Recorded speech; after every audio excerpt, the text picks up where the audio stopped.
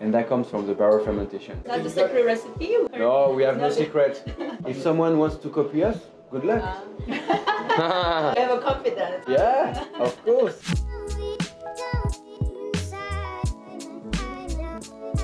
안녕하세요. 저스트링크의 서비입니다. 오늘은 제가 볼랭저 런치 행사에 초대가 돼서 왔습니다. 007 제임스 본드가 항상 마시는 와인이 볼랭저예요. 올해가 이제 40년 되는 해인데 그걸 기념해서 볼랭저에서 40주년 에디션을 출시했다고 해요. 아직 한국에는 수입이 안 되고 있는데 그걸 오늘 이 런치 행사에서 소개를 해준다 그래서 되게 기대가 굉장히 됩니다. 제가 제임스 본드처럼 나라를 구한 것도 아니고 꼬실 여자도 없지만 맛있게 한번 마셔보겠습니다. 오늘 방한자신 Cyril de la Rue. Cyril de la Rue 님을 소개해드리겠습니다. So hello, my name is Cyril de la Rue. I am Bollinger family, 6th generation. I've been joining the company 6 years ago, first in the US and now back to the winery in Haï in Champagne. So how is Korea so far? New market to Champagne.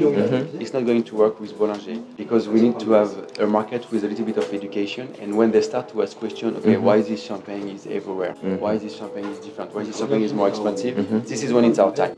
And it's a good time now for Korea. And also Korean people really like to upload in Instagram and especially champagne. And even this is the James Bond wine. People will love it. Through James Bond to connect with people which are a little bit more into these trends, etc. Yeah, exactly. This is a special Cuvee, which is our flagship. We have two different types of champagne, non-vintage and vintage. Non-vintage is extremely important for a house of champagne because they set up the style of the house, and usually it's how people refer to the house. The DNA of the house will be through this non-vintage champagne, so it's kind of important.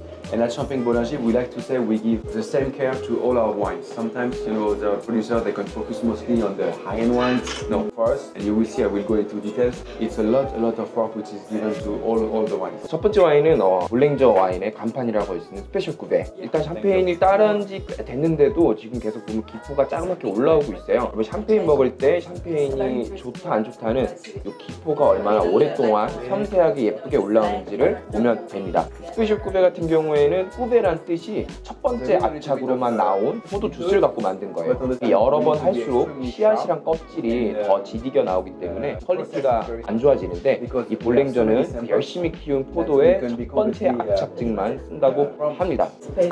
엄청 묵직해요. 샴페인이 굉장히 막 달고 맛있을 거라고 생각하는데 샴페인의 가장 큰 특징은 빵 냄새예요. 빵 냄새. 사실 전 샴페인 처음 먹었을 때 되게 맛없게 먹었었는데 이 샴페인 같은 경우에는 정확하게 전통적인 아주 무거운 샴페인이라고 보시면 돼요. 성된 향미가 굉장히 진한 그런 와인이에요. And another thing which is very important is the texture. The signature of Bollinger is also the texture, and that's probably what is the most easier to explain to the consumer. These creamy bubbles, we call it, and that comes from the barrel fermentation. Not a secret recipe? No, we have no secret.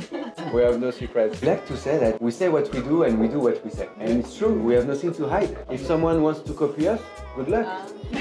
I have a confidence. Yeah, of course. 두 번째 와인을 설명을 계속 들었는데 아마 저희 구독자분들은 로제 와인 같은 거 낯설 거예요. 저는 로제 와인을 되게 좋아하는데 색깔이 핑크색이에요. 이 밖에 라벨도 핑크색으로 굉장히 예쁘죠. 저는 이런 거 크리스마스 날 여자친구랑 같이 먹으면은 좋지 않을까. 여자친구는 없지만 저는 로제 와인 색깔이 들어간 이유는 소를 넣은 건 아니고 껍질을 조금 같이 섞어서 발효를 잠깐 해서 이렇게 색이 있는 거예요. 스페셜 쿠베는 더 빵 냄새랑 그런 냄새가 더 뭔가 강렬했다면 얘는 과실 향이 더 많이 커요. 그리고 조금 더 부드럽고 포근한. 확실히 와인을 잘 만들어요, 볼랭저가. So this is a vintage, it's 2011, and it's a mono cru coming 100% from Haï. So it's a blanc de noir, 100% pinot noir. 드디어 오늘의 주인공은 한국에선 처음으로 테이스팅하는 지금 2011년도 빈티지 샴페인이고요. 007 40주년 기념하기 위해서 나온 007 와인입니다. So you can see from the color, it's more deep. Yeah, it's very deep. Because it's 100% pinot noir, 100% barrel fermented, aged with a natural cork, hand whittled, every single bottle hand whittled, hand disgorged, sniffed to make sure it's fine. Yeah. 이제 막 런치 행사가 끝났는데 저번처럼 뭔가 잘 이렇게 촬영을 하기가 되게 어려운 분위기였어요. 그 사람이 계속 얘기하는 형식으로 가지다 보니까 따로 제가 할 말이 없었어 갖고 마지막으로 정리를 해드릴게요. 굉장히 진해요. 볼랭저를 이렇게 라인업으로 먹는 건 처음인데 굉장히 맛있어요. 아마 와인 처음 드시는 분들도 이 볼랭저 샴페인은 굉장히 풍미 있고 진한 맛이라고 느낄 수 있을 것 같고, 보통 일반적으로 아펠라시옹에서 얘기하는 기준에 보통 2배를 더 숙성을 하고 퍼멘테이션 자체도 전부 다 나무에서 이제 발효를 해서 어떻게 보면 풍미나 복합도를 더 높이는 방식으로 진행을 한다 하더라고요. 이 스페셜 쿠베만 먹어도 차원이 다른 걸 느끼실 수 있을 테니까 여러분 정말 이 스페셜 쿠베 제일 첫 번째 라인이에요. 이걸로 한번 드셔보시면 너무 좋을 것 같아요. 근데 뭐 제 개인적인 얘기지만 이게 오늘 주인공이긴 하지만 저는 얘보다는 로제나 스페셜 쿠베가 더 맛있었어요. 이상 오늘 볼랭저 런치 행사 이렇게 다녀와 봤고요. 오늘 이렇게 저한테 좋은 기회를 주신 신동 와인에게 너무 감사드리고 우리 좋은 설명해준 볼링저에게도 너무 감사드리는 자리였습니다. 오늘 시청해주셔서 너무 감사합니다. 다음에 또 봐요.